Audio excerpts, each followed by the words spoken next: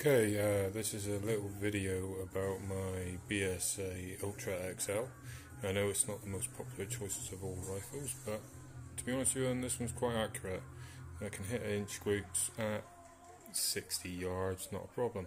Anyway, what I'm getting down to is this wonderful little area which BSA designed to take a mag. Now the problem with it is that if you want a single shot tray loader, you can only go from this side. Not, excuse the custom cocking handle which I made, but I got tired of the old BSA one, which I don't like. Now this plastic bit here, okay, now this is what gets in the way of loading from the correct side. Now, as I said, the only ones you can buy on the market are either ones that you pull out from here, or you just pop the pellet in the other side and let it roll down. So this is the original BSA magazine, which we all know and detest. It's not bad, but it does jam. I don't like the loading mechanism, obviously, because when you index it to the next pellet, you've got a chance of damaging the next pellet because of the locking mechanism which allows you to load it. Anyway, so instead of spending out 30 quid on something that I most probably wouldn't like and wouldn't use very much, I decided to make my own. Now this isn't a super duper technical piece of equipment. It consists of two pieces. Sorry, one-handed.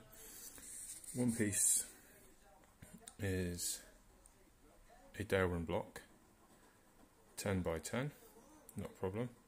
And inside that little M3 grub screw is, if it will focus, hang on, doesn't like the black, doesn't like focusing on black. Hang on a sec, let me see if I can focus in. Right, he's focusing now. Inside there is a little bit of an O-ring, about 6mm worth of O-ring. They produce 1/2 mil into the 5mm hole. Obviously this is to hold the pellet ready for priming it into the chamber. I tried going to 4.6, but the 4.6mm drill wouldn't allow the pellet probe to pass through cleanly and easily. Right, so that's why we've got that. This simple M6 bolt with a 10mm head is because that fits into this aluminium chassis. Now this aluminium chassis is 13mm by 51mm long, and all the milling is done with a 10mm mill, basically. The first stage is 10mm deep, and that goes all the way through. The second stage is another 10mm deep, okay, but allowing for 5mm on this end and 5mm on that end, okay. And then coming from the side with a mill, that one is also a 10mm, and that's 10mm deep to interact with that original slot. Now on the end is a little bolt, and that acts from the other side as that pin.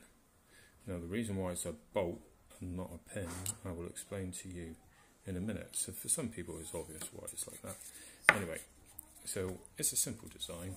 You know, obviously if you've got two BSA rifles, 2.2 and a 177, you just make up a secondary block for 2.2, okay, and then that makes it nice and easy. Anyway, you must bear with me because I know nothing holds it in, but you don't really need to, and I'll show you that as well.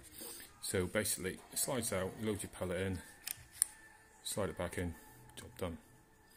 Right, so to get it into here, obviously make sure your pellet probe's back like so, and then, excuse me, because this is quite hard to do while looking through the camera because the camera isn't exact. So you push it in, okay, so that's now into position inside the chamber. Right, see, so it's poking out above the plastic. Okay, let me just rest my rifle. Okay, so there it is. It's poking out the side. Now so you can see where that pin is. Okay, again, bear with me, I'm doing one-handed and I've lost the bolt, wherever it may be. Nuggets. Oh, it's still in there. Sorry. Right, so let's take this out. Sorry, this is my first YouTube video, so what I'm doing now is taking that bolt out.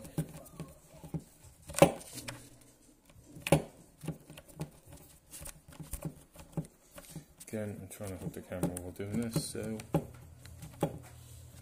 we take the bolt out. Let's try that again. So we slide it back into the chamber. You must excuse the background noise, I'm watching Running Man. You know, it's late night. I've got the wine out, and it's time to play with my air rifle, obviously in the safety of my own home. So anyway, again, I'm doing this. Right, so then you put that through that hole. Now that's M3, and it passes clearly through that hole without any damage to that plastic. And that's it. So yeah, I know it sticks out about a little bit far on this side, but again, you can always put your range card on there, so you know what your scope will be aiming at, you know, your mil dots and such. Right, so it's back in position at the moment, and so you pull it out, push your pallet in, close it, and then put your cock and handle forward. There you go. And when you're ready for your next shot, cock, pull, load, lock, cock, rock. See? So this is just a quick video on what you can do with a bit of aluminium, a bit of plastic. Hope you enjoyed it. Cheers.